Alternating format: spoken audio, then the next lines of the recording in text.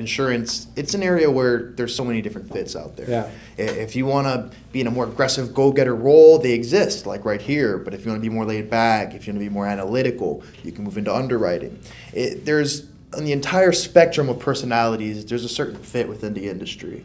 And there's so many jobs, there's so many companies, and you see it's just a small world. People can always find a job in insurance. Once you get started, there's security there that will really never leave. No, sky's the limit. And regardless of what happens, and I've been in both places. I've been doing this now for 12 years, a little bit older than you. Not old, but a little bit older. A little bit. Is regardless of what happens, you know, as with the economy, things get tougher. Insurance is always one of those things that's going to be always a sticky point.